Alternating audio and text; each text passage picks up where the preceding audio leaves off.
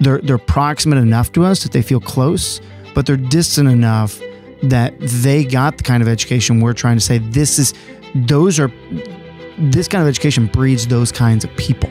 Welcome to Classical Etc. You're in the studio with Shane Saxon. Welcome to another episode of Classical Etc. And on today's episode, we're going to talk about a few of our favorite heroes. Well, mine and Martin's. Found out that Paul has already decided to... Honestly, both of you this morning to start have been just difficult to deal with, if I could bring the audience in on that. So that's the episode we're about to have, is a difficult one with Paul and Martin, and I think that's probably because Tanya's not here. She tends to... That should make it easier. Balance things out, be more pleasant. But before we get into the... I'm not sure about all of that. Yeah, okay, we're going to try not to be difficult. Paul, I have to ask you, what have you been reading recently? I just finished The 10th Man. I said I was going to read that in the last podcast, and I didn't read it. Is this by our podcast's honorary author, Sabatini? No, this is by Graham Greene. Okay. Actually, Sabatini's, I got a little stack next to my bed, and I've got The Romantic Prince, so that's nice. Coming up by Sabatini. Nice. But this one, The 10th Man by Graham Greene, is just phenomenal. It's such an easy read, but it's so deep. It's a story of a man who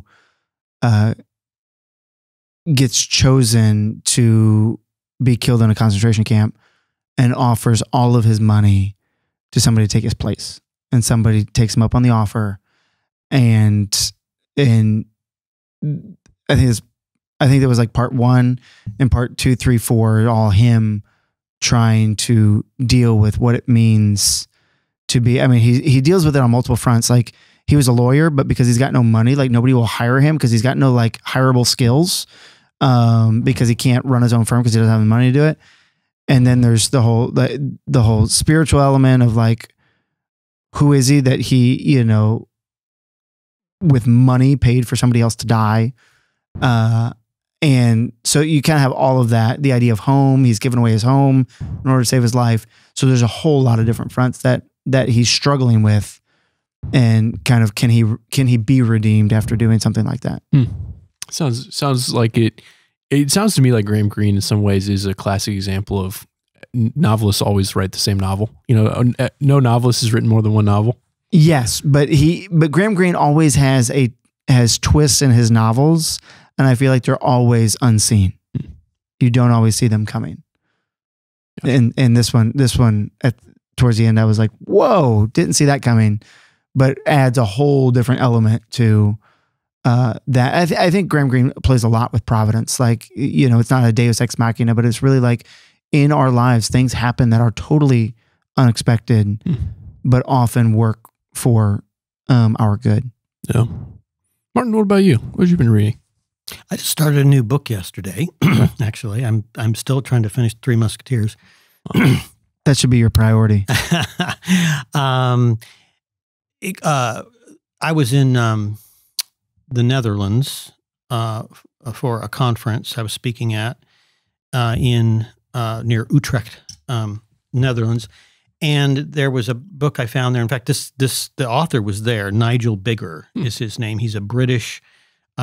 I think his training is actually as a theologian, but he's written a book called Colonialism, and this book is trying to treat, we're all now supposed to hate everything imperialistic and colonial, and it was all bad, it was all evil, it was all wicked, and all the native people were angels, and he says, look, we just need to balance this here. It's a very fair, very intelligent, very wise take on our history in the West of colonialism, and pointing out that most of the things that we accuse ourselves of now were also done by everybody else outside of the West, and what are the things in the West that are redeeming, and so it's just a book with really good judgment very well written. I had never heard of Nigel Bigger before, but I'll read anything else he's one of those authors you read a book and you think, I want to read everything else this guy wrote. So that's what So it's a book that defends people who conquered other people. Pardon? It's a book that defends people who conquered and killed other people. It's a book that defends people who conquered other people, who conquered other people, who conquered other people. Does that make the conquering right? No, but he's basically saying that number one, colonialism is not the same thing as imperialism. They're really two different things. That history is complicated, and that there's not people in the white suits and the people in the black suits. That's not the way history is, and we have things we need to be things we need to regret, and then we have things that we don't need to regret that people are accusing us of. So he's just trying to parse those things out. Now, the world is full of good and evil, the conflict between good and evil, and there's no place where there's all good, and there's no place where there's all evil. Oh. So I've recently been reading The City of God, De Civitas Dei, I believe is the Latin title, right? In English. De Civitate Dei would be what it has to be for the ablative case. Yes. That's helpful. That's a helpful note. I'm in book 5, I believe. And, it's an 1,100 page book. So there's quite a bit to it. But I think the biggest thing that I've taken away in these first 5 books is how little you will be able to glean from the book if you don't have a basic grasp of Roman history. Because he is so his mind is full of Roman stories, legends, myth, and religious ideas. And the current book I'm reading is where he goes through every Roman god, and he's like, you Romans have a god for a door and a door hinge, which means that your god of the door hinge isn't able to move the door. So what kind of god is that? And he just goes through every Roman god. But in doing that, he also is telling these stories of Regulus and Scipio and all of the different stories. And he doesn't explain them. So if you don't know a bit, and so thankfully I've taught Famous Men of Rome and Book of the Ancient Romans, or else I wouldn't have been able to engage it. So it's been a reminder of like, this is classically educated people are able to read books that have a classical origin for a reason, because these stories build on themselves. And then I also finished Angle of Repose by Wallace Stegner this morning, which ends with an absolutely ludicrous dream sequence. Is this a spoiler? No spoiler. Okay. It ends with a ludicrous dream sequence. And it just really caught me off guard and was awesome. And I really enjoyed the book. So you recommend this book? Highly recommend. It's his Pulitzer. I think I probably enjoyed his other 2 more in terms of just there was more. His writing is so quippy and funny and literary.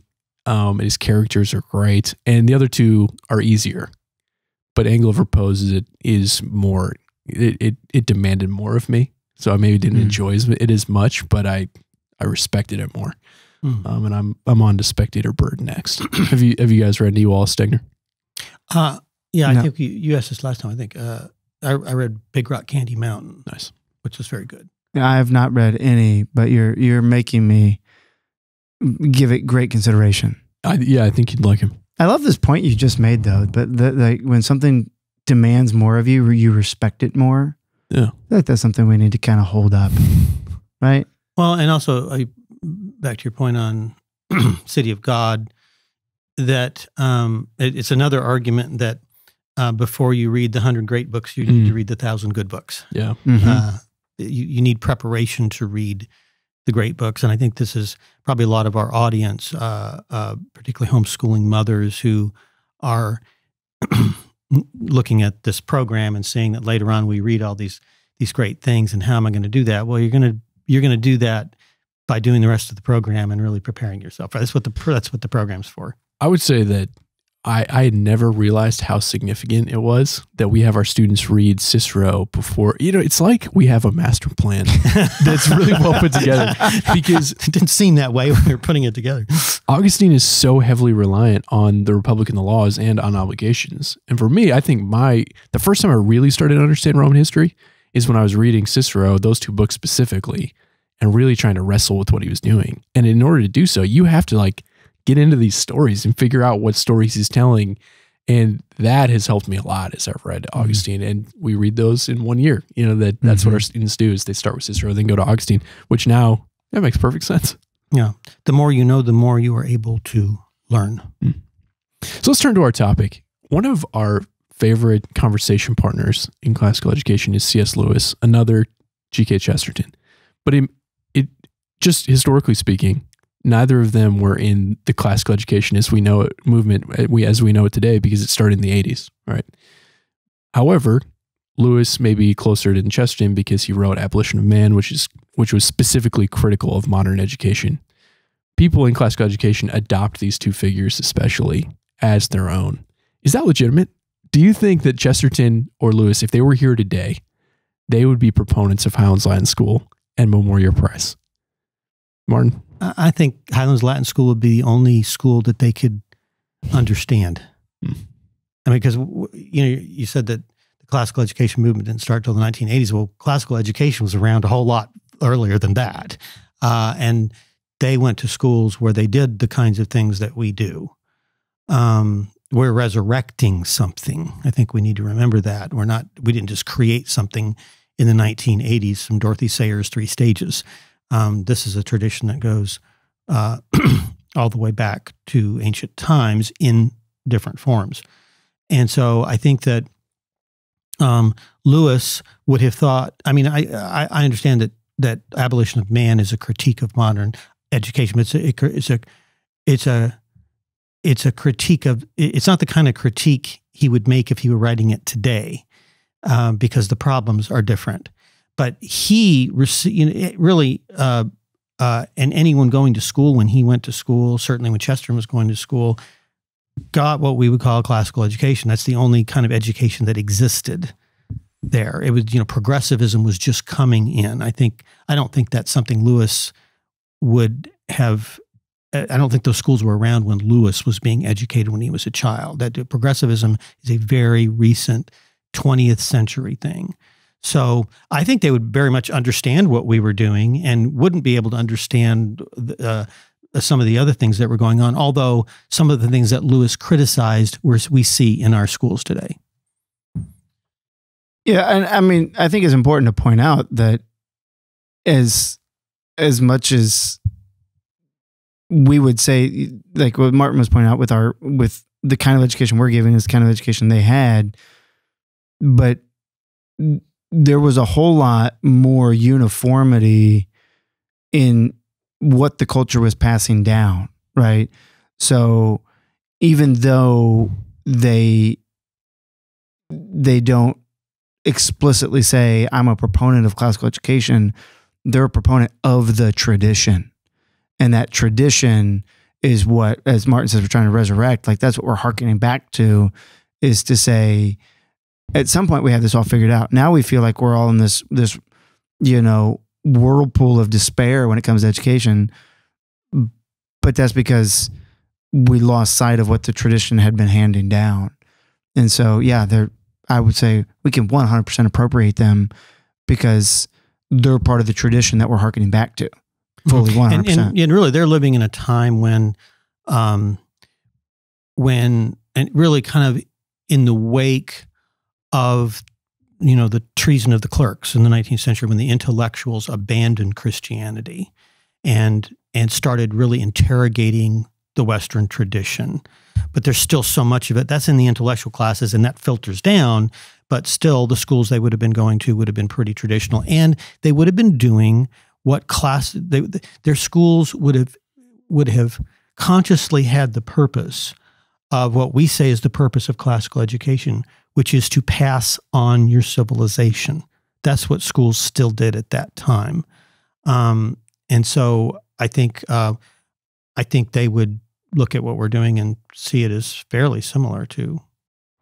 Hey, Shane here, popping in to say thank you for joining us on this episode.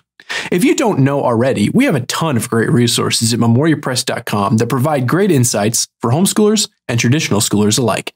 Check that out when you can. Thanks for being here. Now let's jump back in. So I think what you're talking about gets right at my question, and that is, if everyone, if Lewis is being educated in the, or he's at Oxford in the early 20s and, late teens, he's being educated, then, and everyone's getting this classical education then, Why do these two stand out to us today, especially in our movement? Why are there Chesterton academies and every classical school has a Lewis quote on their website if everyone was getting this education? What made them unique, and why do we see them as supporters of what we're doing today? Well, I think they were defending a tradition that they saw was in danger. We're just further down the line from that. I mean, Europe goes through all these things about 60 to 80 years before we do. The progress of secularism is much more advanced there than it is here. So we can kind of look back on what happened there and learn from it. There's a great book. One of my favorite intellectual books. It's called God's Funeral, by A.N. Wilson, and it is about what happened in England and somewhat in Europe when the intellectual classes began to reject Christianity and traditional, really, God, and then he draws the consequences from that. It's a really well-written book, and he tells the story of how this happens. And again, that happens there a whole lot earlier than it happens here. So we need to look to Europe to see what are the consequences of that, because they're more advanced there, and that's what we're going to be like in the future. And I'm sorry, I forgot what your question was. Well, his question was, because I was going to get back to this, was like, why does the classical movement really hold on to these two? Everybody's got, schools named after them or quotes from on their website. Mm-hmm. And I think because they're doing what we need to do now. Yeah, and they're sort of the most proximate to us that we're vocal defenders of the vision of reality that we espouse as classical educators, right? The idea of objective truth, objective goodness, objective beauty, the idea of a morality that's unchanging, all of those values, right? Which is what the West is trying to pass down, and that's what classical education. So a large part of what classical education is about. Those two, Lewis and Chesterton, are they're proximate enough to us that they feel close, but they're distant enough that they got the kind of education we're trying to say this kind of education breeds those kinds of people. And so that's why I think we really look at them as heroes. I think we used that word earlier, that we need to kind of keep our eyes on, because if a classical school could produce, I hate using that term, it could form a child like Lewis or Chesterton once every generation, we'd be doing pretty well as a society. So you were stating it both kind of in the negative of like they were defending the tradition, that is, that they were articulating against. What are, in the positive sense, what values in the tradition were they articulating, and why do those resonate with us today? Well, I mean, we did a show on, we're starting to do shows on the true, the good, and the beautiful. I mean, you could go back, and if you could pick up a copy of The Abolition of Man, one of his arguments in there is that there is this general background ethos that all cultures to some extent bow to, because we are human beings and we have a human nature, and that is universal with human beings. And so you see that working itself out in all cultures, even though they don't have a revelation of the truth like Christianity has. They're still made in God's image, and they still seek certain things. And Lewis calls that the Tao. And he delineates the different ethical aspects of that, and how that works out in every different culture. So I think that's a good place to go to see that fleshed out. It's an not appendix, but the latter part of The Abolition of Man. Paul, you've gone on record before this conversation. I don't know if you knew where you're on the record. I'm saying that you don't read a lot of Lewis and Chesterton. Why is that? I got raked over the coals what's one wrong time. with you? Yes. Their fiction, I love. The essays, the nonfiction stuff, I've read less of.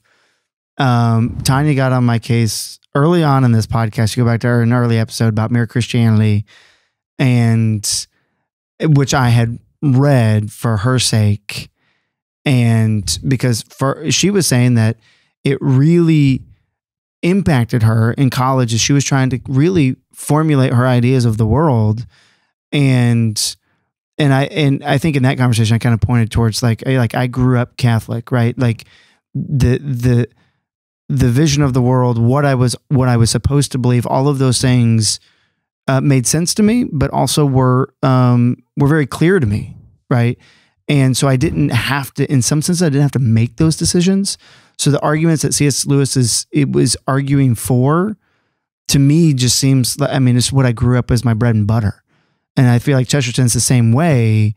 Like, okay, yeah, I mean, well, let me go back to Lewis, right? The Tao but even Chesterton's arguments, they're all like, yeah, that's great. Like, I agree with what you're saying. It's just not something that I go back to and read lots of because what they're saying, I feel like I'm in the choir and they're preaching to me. Yeah. You don't need, it doesn't stand out to you necessarily that they were defending the tradition because the tradition. I'm like, this is part of the tradition. This is, it's wonderful. You don't feel as much of a felt need for it to be defended. That's right. Seems to me like at least a part of the resonance with G.K. Chesterton, for instance, is that, Heretics is just rolling through these different philosophers that are opposed to the tradition and him kind of just saying, this is why he's wrong, and this is why he's wrong, and this is why he's wrong. And the ideas those wrong philosophers are articulating are the ones that have won out, right? In kind of modern education. Do you think that's accurate? I would think so. I mean, I don't know, won out, right? I mean, we're still around, but yes, I mean, both of them were very, very clear. And I think that gives them a huge leg up in saying like, this is why these things are important. And so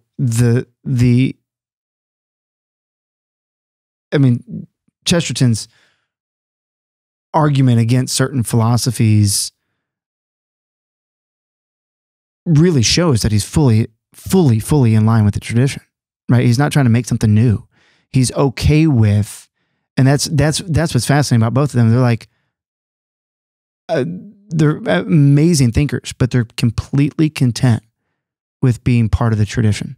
Yeah, and this is Chesterton's point at the beginning of Orthodoxy, which he writes after Heretics, because people challenged him, said, "Well, you've told us all the things you disagree with. What are the things you believe?" And so he writes Orthodoxy as a response to that. And at the beginning of Orthodoxy, he tells the story of an Englishman who goes on a journey to find new lands and comes up on the beach and plants his flag only to discover that in fact is England. So that's what he's doing. He's basically saying that because he's talking about his own spiritual journey and how, he went off looking for the true religion and finally found it and planted his flag and realized it was historic Christianity. And the interesting thing about Chesterton and Lewis is that they come from like different directions. Because Lewis, of course, was an Oxford professor, and he has this gift for speaking to the common man, and you see that in something like Mere Christianity. Chesterton, on the other hand, is just a journalist. It doesn't have any advanced degrees, and yet he's addressing these intellectual issues and influences Lewis. Chesterton, you read Chesterton and you think, where did this guy come from? Because he's got this massive fund of knowledge and these angles on issues that no one is taking. He comes at something from a completely different direction, and it's so intellectually invigorating. And I think that was his appeal to Lewis. They're two very different kind of people, and yet they kind of meet at this point. This higher point of historic Christianity and its importance to Western culture. For classical educators, are there other figures in this vein? Because when I think of defenders of the tradition closest to us, Lewis and Chesterton are the two that come to mind, right? Like Longfellow is an American defender of the tradition in a sense. His poetry defends the tradition, but nobody, quotes Longfellow or names their classical school after him. Lewis and Chesterton, they do, because it seems like there's a polemical edge to their writing that works for our purposes today. Are there other authors or writers that you guys have been inspired by that are helpful for classical educators today as they are attempting to articulate the classical movement? Do they have to be proximate? No. The Apostle Paul. Sure. He's actually a very good one with his training and what he's able to do and the service he puts that towards. I could, if I had an hour to think about that, I could write out a long list of people. I'm going to feel bad because I'm going to think of all these people that I should have mentioned on the show that I'm going to forget. You think you can call those people to mind. But You know what's interesting? I'm going to sidestep Shane's question here, but I'm just I'm thinking about the tradition, right? The classical tradition and people prior to the massive modern push, because I'm thinking of Isocrates and this is embarrassing. Apthonius, the Quintilian, right? All these folks that are making massive contributions to education, and at least from our vantage point, it does not seem like they are none of them are trying to undermine the tradition. All of them are trying to contribute to it. Whereas it seems like since Lewis's and Chesterton's day, we have people actively undermining and people actively fighting for it. And that's a fascinating, I think, circumstance that is particular to our day. Yeah. That's an interesting point, because you got to wonder, like a Duns Scotus is certainly interpreting, Aquinas and Augustine differently than people of his day, but it's all within the tradition. What's the difference between that and a Dewey? Right. And even like Descartes, right? Like what he does in philosophy is, he completely flips it on its head because of where he's going to start. But even at the end of his life, he is saying, if what I did is not in line with the church and the tradition, I reject it, right? But he's not able to pull back everything he wrote, and stop that train. But he very much wanted to still be part of the tradition.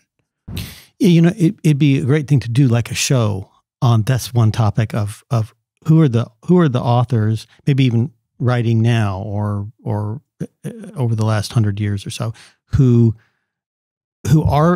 people who are doing classical education need to know. And I started thinking of things as we were, one for our people particularly, I think they all need to know Peter Kraft.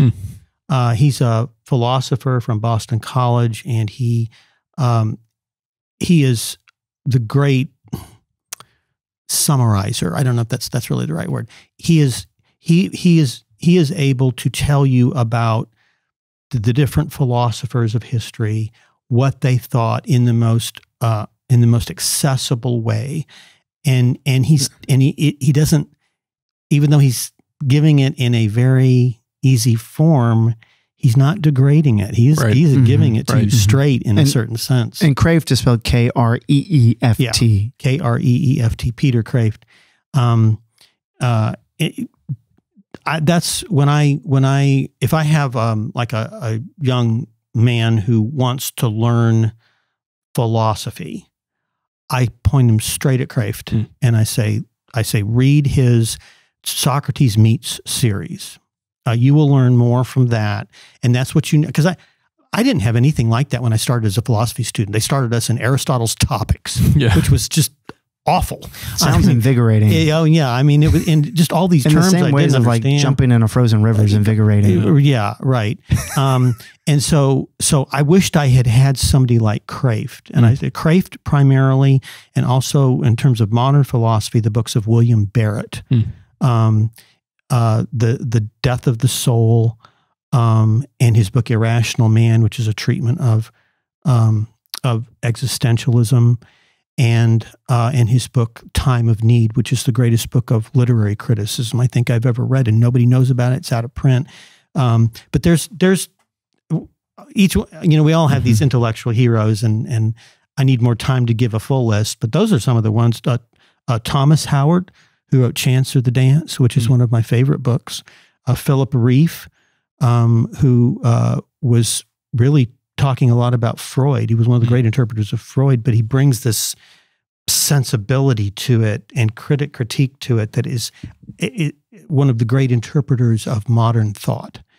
So I could go on with it some makes more. me think all of the guys that you've mentioned there are philosophers. And what's interesting about Lewis and Chesterton is that though they were philosophers to a sense, I mean, Lewis wasn't to the same level as some of these guys, they both wrote fiction. And I think that has kind of captured the movement at large, because you can engage with Lewis and Chesterton without reading their philosophy. You can be a fourth grader and start reading Lewis. Yeah.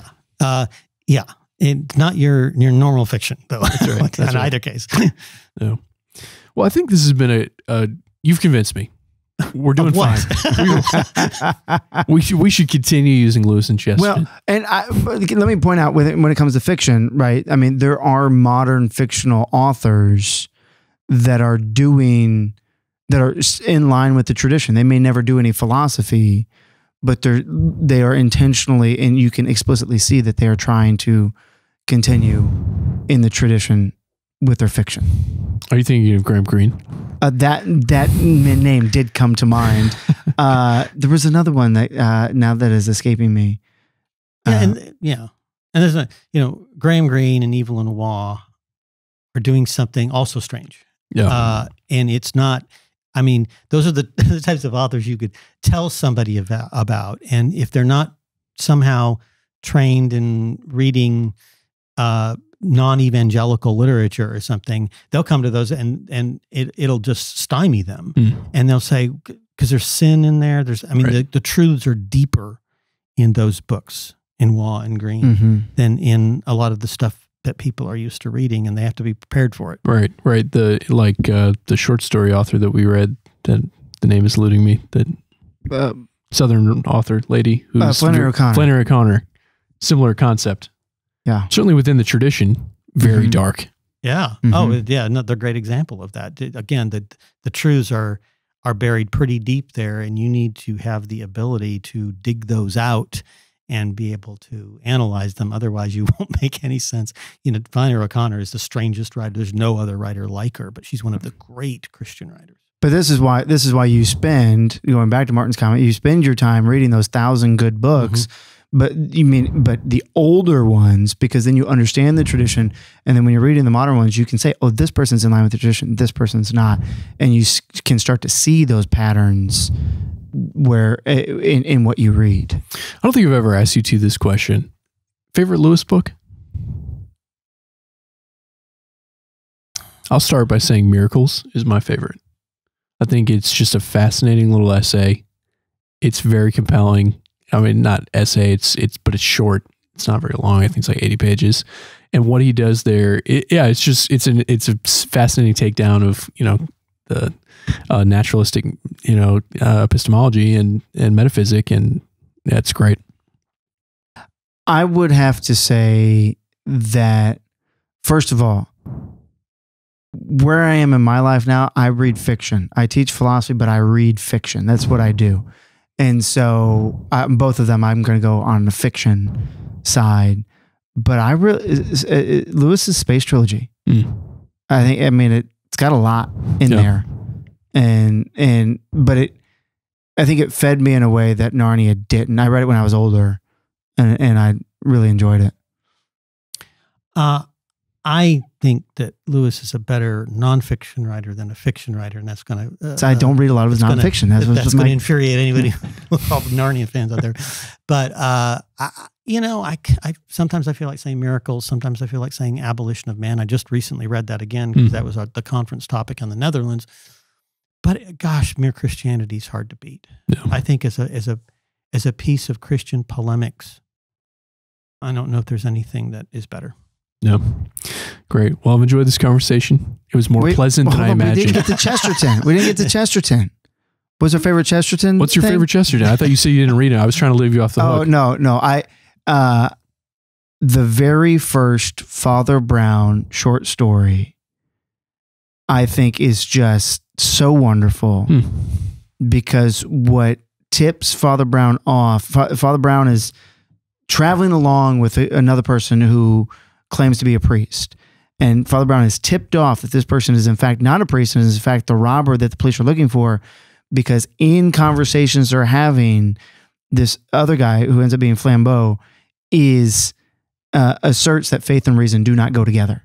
They are contradictory. And Father Brown says, and that is his tip-off, that this person is not part of the tradition. This person cannot be a cleric if this person is, in fact, putting those two things in opposition. And I mean, it's those sorts of things in fiction that just delight me. I think so. Yeah. Well, I'll give him my favorite nonfiction Chesterton book and my favorite fiction Chesterton book. Nonfiction is Orthodoxy. Orthodoxy is the greatest book by the greatest thinker of the 20th century. Oh. And step aside, Graham Greene. It's not nonfiction, right? I mean, I can live with that. But my favorite fiction book of his, The Ball on the Cross, which is this book about faith and reason in tension, is my second favorite. My first favorite fiction of his is The Man Who Was Thursday. I think that is a transcendent book. Man Who Was Thursday is my favorite as well. And that final scene, when the character's name is Sunday, right? If I remember correctly, he walks in and says, "Can you drink of the cup that I drink of?" And it's a critique of pantheism. That is where he arrives finally intellectually after moving through all these different intellectual pieces, is that God's in everything. And then God says, if God's in everything, what about suffering? Like if you are God, could you give of your son and he die? Like only one God did that, and he is not everything. And that's kind of what launches him into Christianity, is realizing that it's only if there is a God distinct from everything else that is made that we can understand suffering, and his love on the cross. And I love that. Yeah. I mean, and you have to realize also that basically everything Chesterton ever wrote was a first draft. He never edited everything. And I think about that book, The Man Who Was Thursday, and I think that's a first draft. That's phenomenal. Now, I love The Man Who Was Thursday, but I read it when I was probably in high school, early college, and it so stymied me that, like, when I've gone back and reread it, it's dense. I'm still like, I don't know if it's just because like I'm still reading it through my first pass through lens or what, but I really like, maybe that'd be a fun thing to like sit down with a few guys and read and work through it. I've taught this for many years, is his introduction to his essay, the introduction to the book of Job. Because the problem of evil is very prevalent in there too. That's right. I feel like I need to go read, but you told me that and I went and read that, and then I read The Man Who Was Thursday. I'm still stymied. I feel like I need to read both of them like 5 times. The riddles of God, how does it go? The riddles of God are more something than the solutions of men. What is that? I'm missing a verb in there. Well, but that's what it is. He's got this great line. That's the sort of the culmination of his, the riddles of God are more satisfying than the solutions of men. I love that quote. And that's what Man Who Was Thursday is about. On that note, we'll see you next time. Thank you for listening to this episode of Classical Etc. If you enjoyed this conversation, please consider liking this video. If you want to join the conversation, then you can comment below. And if you want to stay connected, please subscribe to our channel. I hope you enjoyed this show, and we'll see you next time.